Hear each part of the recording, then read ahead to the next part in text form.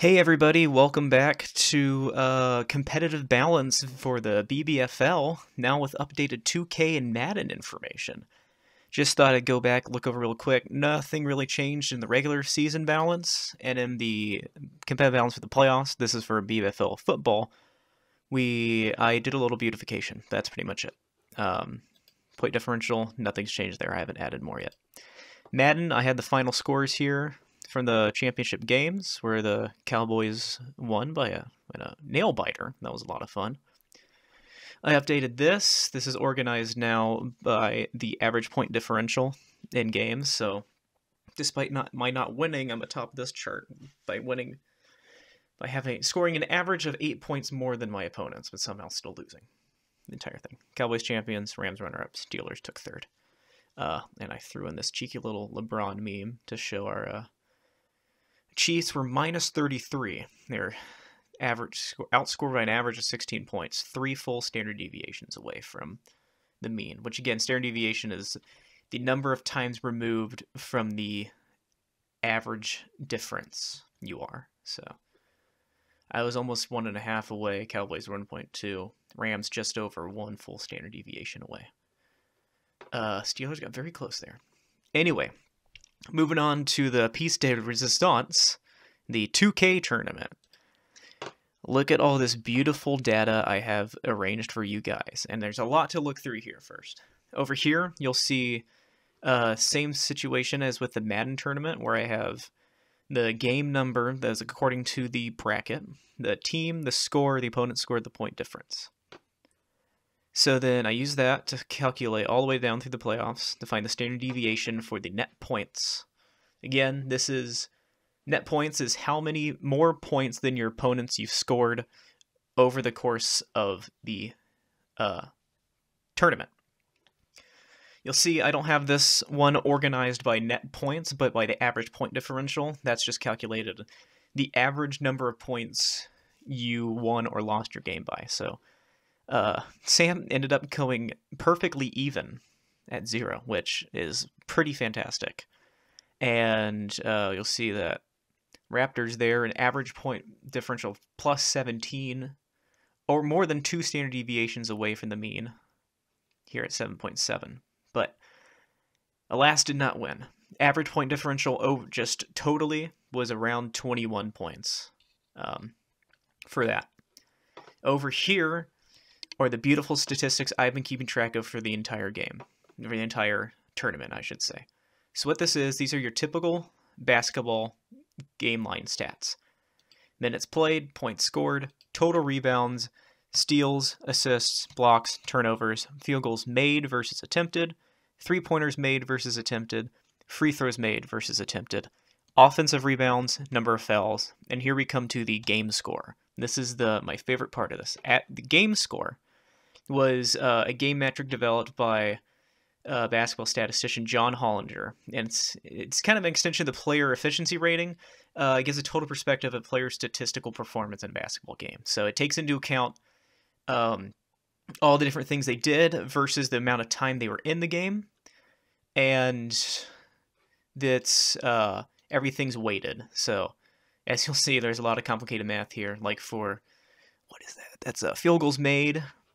It gets weighted by 0.4 versus field goals attempted, which weighted by 0.7. So it takes into the player's efficiency and just overall how good a game they played.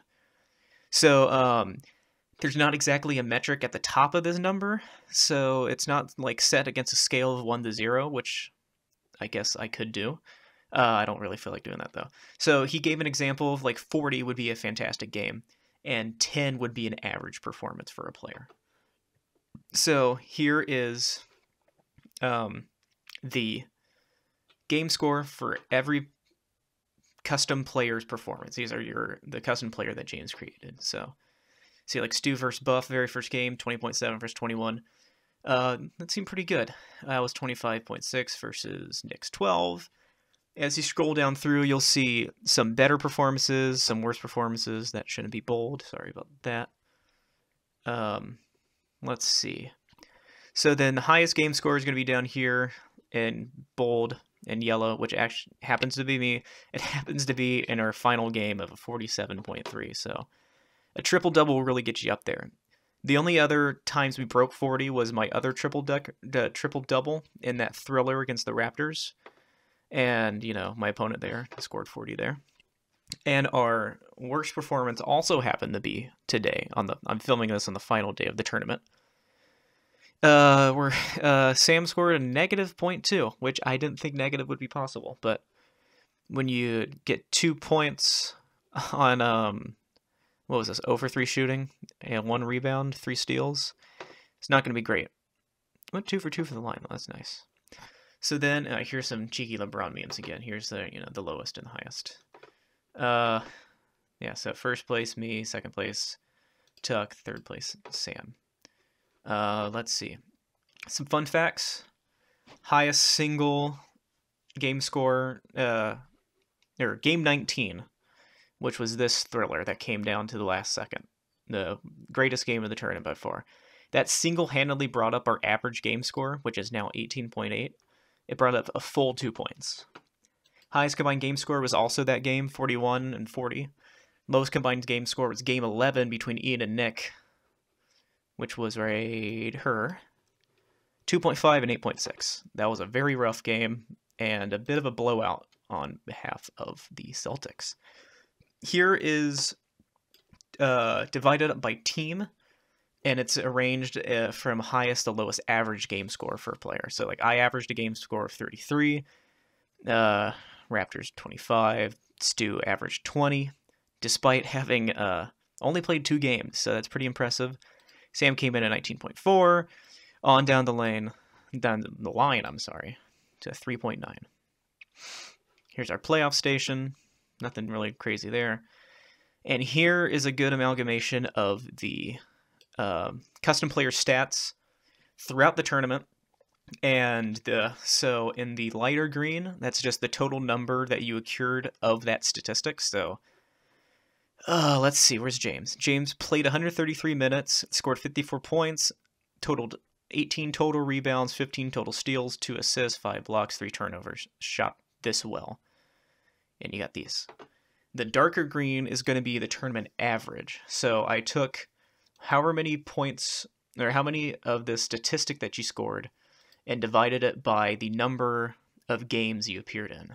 So for the dark green will be your percentage throughout the entire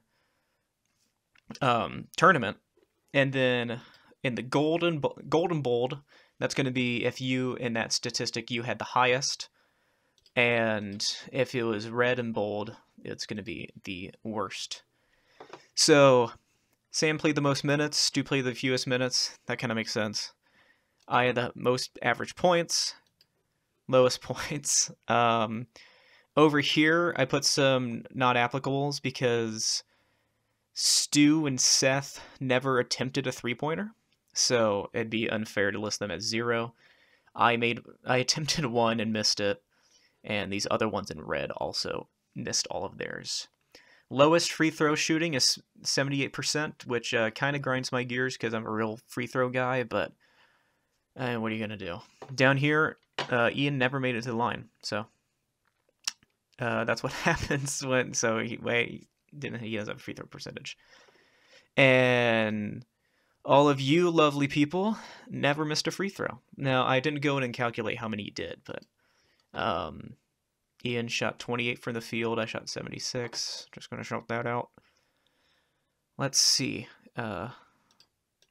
Michael and Nick both averaged a third of an offensive rebound per game. Sam averaged 3 fouls per game. Michael only averaged 1. I had the highest average game score, and Ian had the lowest. This is roughly organized here. This chart, the players are organized in order of average game score. So that's going to be the competitive balance of the BBFL version 5.0. I hope you enjoyed this, and I loved gobbling up all these ridiculous statistics. Thanks again to the commish for putting on this simulation tournament. It's been real rough trying to live in this sportsless world, so I'm voting for the beer pong tournament next. I don't know if you guys are up for it, but I am totally in. So, for all of us here at BBFL Broadcasting and the Pokemon franchise, thank you and good night.